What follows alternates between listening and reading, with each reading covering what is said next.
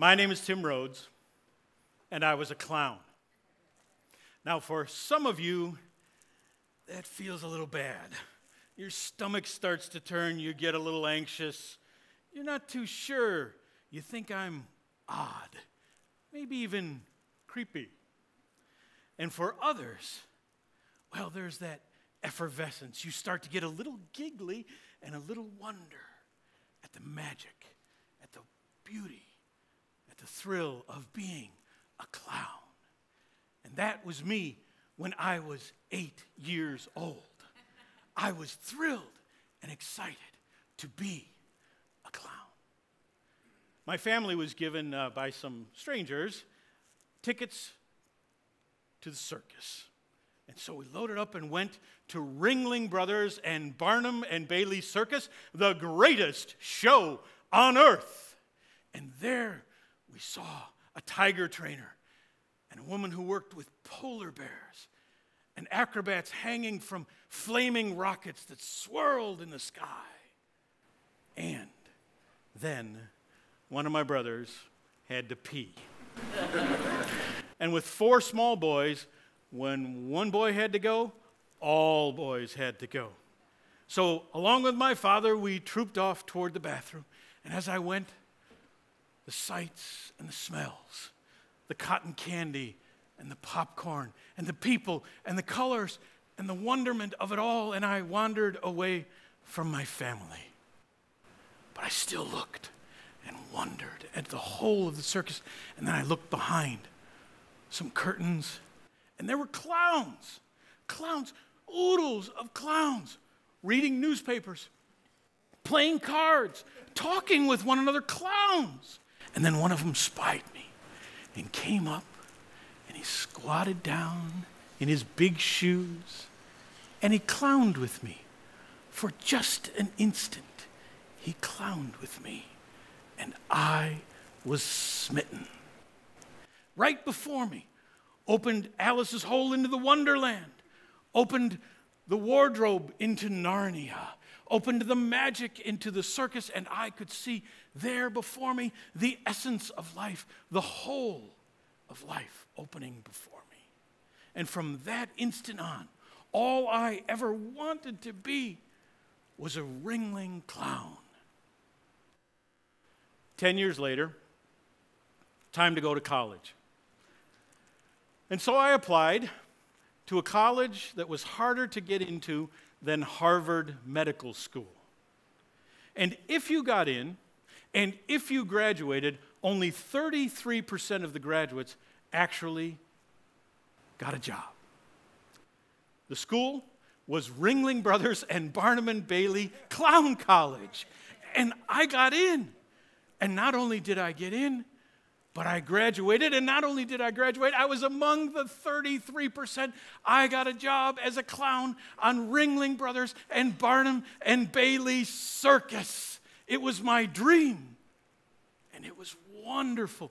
We traveled the country on a train, and we went from city to city, and there I got to work with tiger trainers and watch Jewel New ride his motorcycle with a lion on the back of the motorcycle. And we traveled everywhere, and we got to do great things, and I got to clown and be in the clown ballet.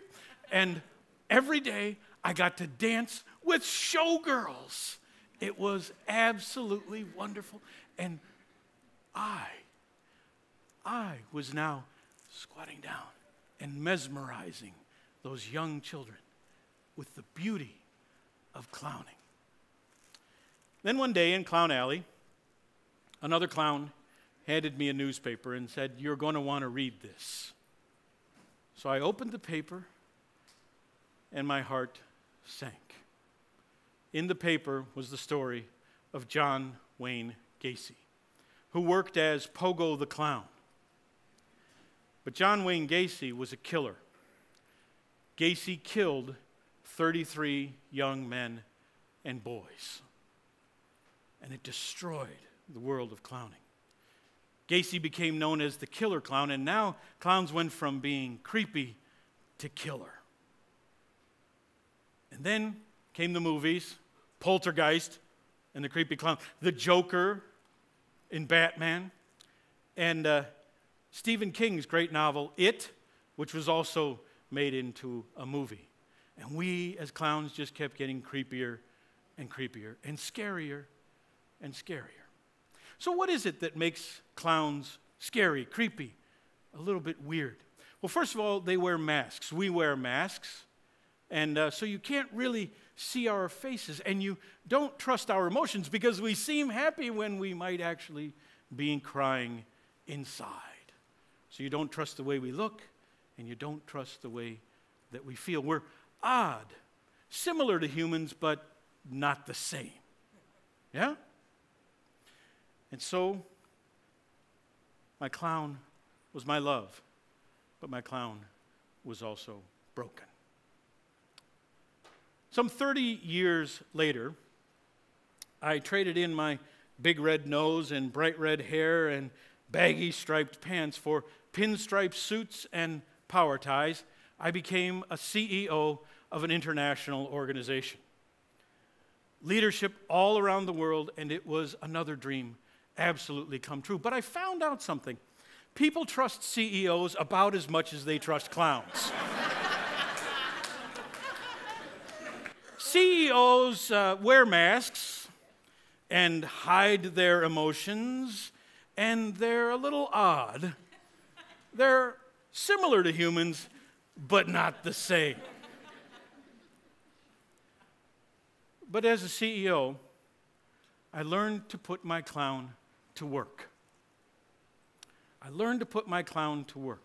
When I started as a CEO, I developed a problem, and I thought back to my clown, and I put my clown to work to help me be a better CEO. You see, when I was in the circus, my job in the opening act was to wear a magnificent costume, spangles from head to toe in blue and green, a band outfit with a big band hat and a bright feather that swept into the sky. And my job was to carry a banner. I was one of 4 banner carriers. The first one said Ringling Brothers. The next one said Barnum and that was me, Bailey Circus. And so we would take our banners and march around the hippodrome track. And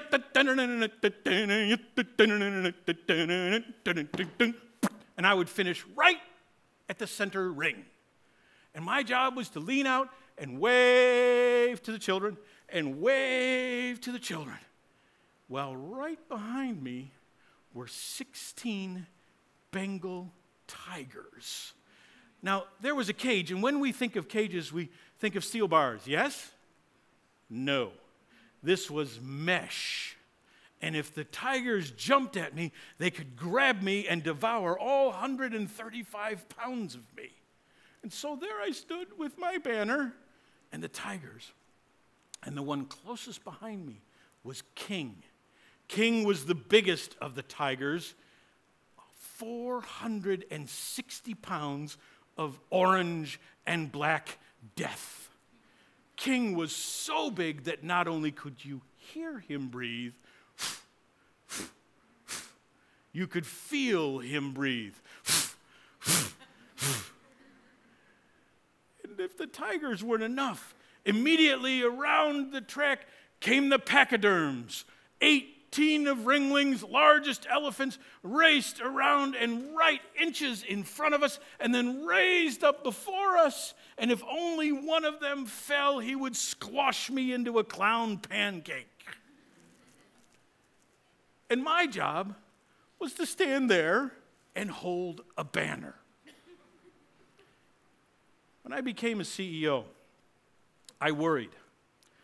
I worried about my workers and were they doing their jobs. We had partners in China, were they doing their job? Vietnam, Haiti, Florida, Missouri, Illinois, all around the world. Were they doing their jobs? And I worried about them doing their jobs. But then I remembered King and the elephants and my banner, and I realized that if everybody in the circus did their job, if I held my banner and if King did his job and the elephants did their job, everyone would be safe and we would have a spectacular show.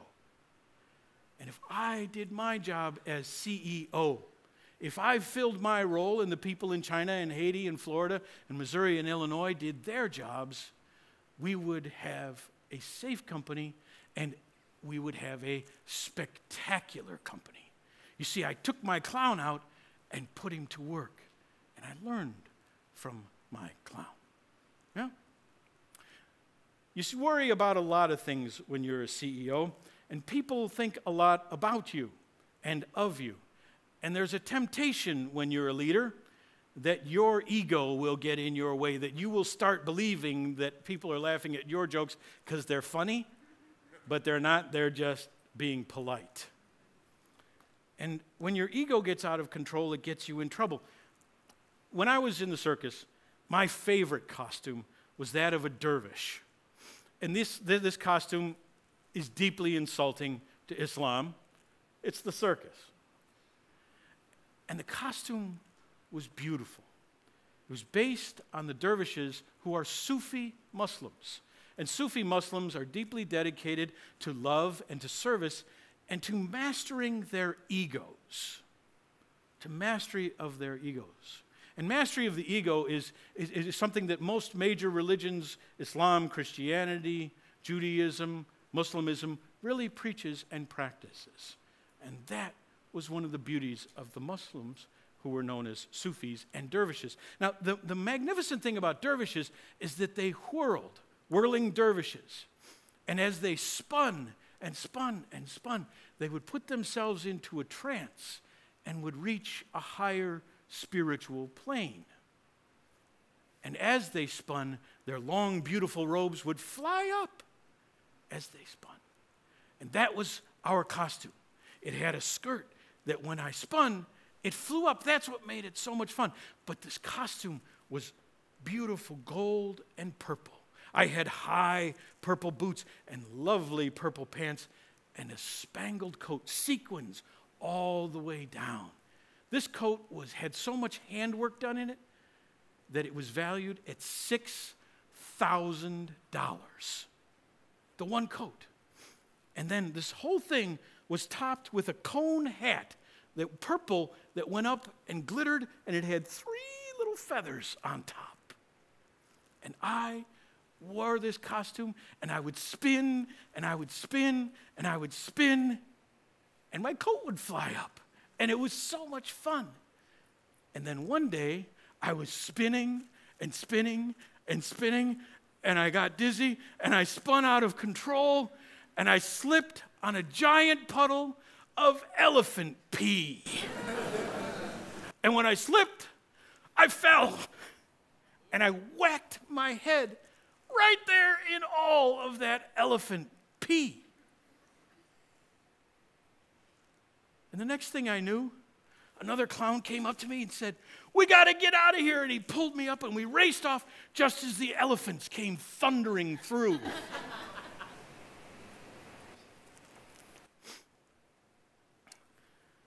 Whenever my ego starts to spin out of control, I remember that in front of tens of thousands of people, in a long, beautiful $6,000 coat with a cone hat with 3 little feathers sticking out, I lay in a puddle of elephant pee.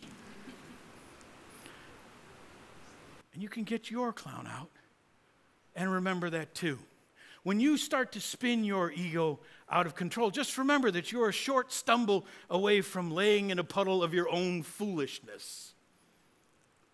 And whenever you start wanting to do everybody else's job, and whenever you don't think that the world is oriented your way, remember that your job is to hold that banner between tigers and elephants. And nothing focuses the mind like roaring tigers and bounding elephants. And remember to work your clown, to remember that you're a little bit odd, a little bit different, similar to humans, but not the same. And when you take that clown out and work your clown, you participate in the effervescent magic of life. Thank you.